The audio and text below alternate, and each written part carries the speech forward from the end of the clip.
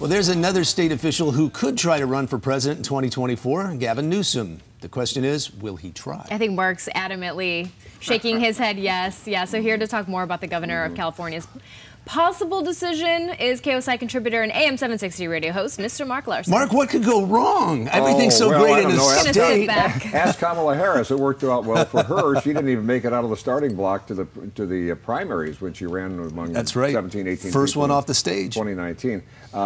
Yeah, does Gavin Newsom have a thought of running for president, you think? I mean, that's what he thinks of. He's been thinking about that, I believe, since he got out of bed as mayor of San Francisco, back when he was Mr. Kimberly Guilfoyle back in the day. And he will go way back in history. And then he would start with whatever would be the most progressive. You know, he had to get some tracks on that. It's like, forget the Constitution. We'll use that instead of Charmin today. I mean, that's kind of how it started. Then he went on for 8 years as lieutenant governor of California under Jerry Brown. Now, Jerry Brown version 1.0 ran for president back in 1980. That also didn't work well. In fact, that, I believe, is when the state did this new law, which Gavin Newsom was reminded about over the last couple of weeks, where when the governor leaves the state, he's really not the governor. The office doesn't follow you like the president of the United States. So when he was off in Central America or whatever, he wasn't officially governor. That was done, I believe, originally because Jerry Brown kept wanting to run for president. And they said, well, this will teach him. He'll go out of town, and then we'll have a lieutenant governor in charge. And at the time, it was a Republican, Mike Herb. So, you know, Newsom has been positioning all the way along to be the more progressive candidate. And if you look at what he was tweeting before he left for 2 weeks on his spring break, it was 3 tweets that were all about other states. It was about Texas, it was about Florida. He came back with this last Tuesday, I believe it was, and his first tweet was about a vote in Oklahoma. Now, you don't do that without mentions really of California. He did a New York Times interview where he barely touched on homelessness and crime and whatever. It's the grand national stage. So the betting is that he'll look to 2028 because Biden says he'll run again in 2024 if he stays healthy. Well, Newsom, you know, is playing. He's a calculated political animal. It's worked very well for him, and the rest of the country doesn't live here. Now, if you're a Gavin Newsom fan, you're thinking this is fantastic. What are you talking about?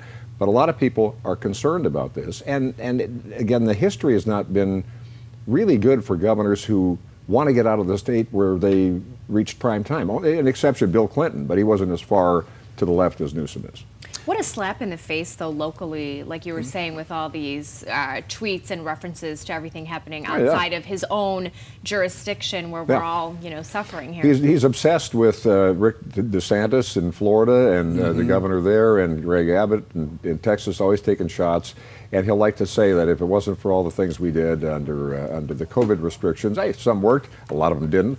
He will just say, well, tens of thousands of more people, thousands more would have died. Well, there's a big report this week that was put together by some really smart people, including economist Stephen Moore, who's on my show all the time. And they basically said, you know, California, Florida, Texas, pretty much the same in the COVID stuff. But Newsom's world is, let me take a shot at Texas, let me take a shot at Florida, and it's always calculated to say, in case DeSantis runs, I'm the shinier one here. Well, the other thing, the French Laundry pictures aren't going away. No. The stadium pictures aren't going away with Magic Johnson, and when they were taking all the pictures with no mask. Well, they when everybody paused was between bites. Remember he said that. That's right, that's right. So that's not going away. We've lost a congressional seat under his watch. People are flooding, are flooding in droves leaving the state. It's like, and I always say this because I have a friend, one of my best friends, said, I've had it. He sold everything he had here and moved his family to Dallas, Texas. He loves it. He says, I'm tired of giving all that tax money away. Yeah, and the Texans say if you come to California, don't you bring your Newsom values with you. Exactly. But here's the reality, and I always say this. Then you go to Austin, because that's where they It's nice. The U-Haul index doesn't lie. And every single weekend, I sit at this desk, and I will open up the U-Haul website, and just to give you a perspective, right now, today, if you want to take a 20-foot U-Haul box truck from San Diego to Dallas, it's $4,531.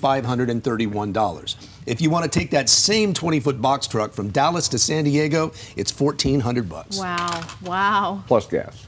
No, well, it's gas, but they got to get those trucks back. Yeah, they're going to be going one right way back to Texas or Florida. So they're like, okay, we have a supply and demand issue. There's another reason why you could tell that Newsom just loves to run for president, because what else can he do? I mean, he's born in, I think, 1967. He's kind of in the prime.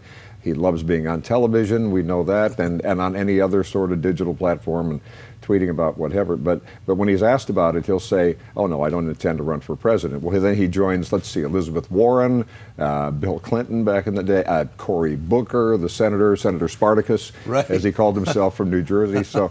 It's interesting to watch, and I still remember some friends in Arkansas when Bill Clinton was running. And again, Bill Clinton was much more moderate as a Democrat, so he was successful based on the time and with Bush 41.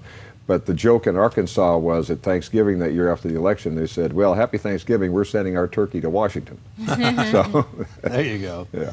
So we'll see, but that's the positioning right now, and you don't exactly have a long line of people who want to be governor in California either. So there's a lot of different dynamics, and another wild card is this question that came up in the last week about Dianne Feinstein not having her cognitive powers as sharp as they used to be, and that's interesting. Democrats have been murmuring about that behind the scenes. They are not saying that publicly. She denied it, and she's had some moments that make you wonder. They're not saying that about Biden. But remember, when Newsom is governor, let's say that becomes an open seat, then he can appoint the next senator, as he did with Padilla. What I don't know is if they could put Kamala Harris. This is my theorizing, because Kamala Harris is a problem. The reason Biden is staying there longer is because she hasn't been ready for prime time. So I don't know if it's the constitutional scholars check this. I mean, could Newsom reappoint in a fast move Kamala Harris back to the Senate, and then they can put a better number 2 in the, and then it's an opportunity for Newsom. Wait a minute. You never know. We'll see how this one shakes out. All right, Mark Larson. But the big question, does he have aspirations of running for president? I would just say, you think? Yeah, that's been the plan all along. That's right. Yeah, to your point. All right, thanks, Mark. Thank you, Mark.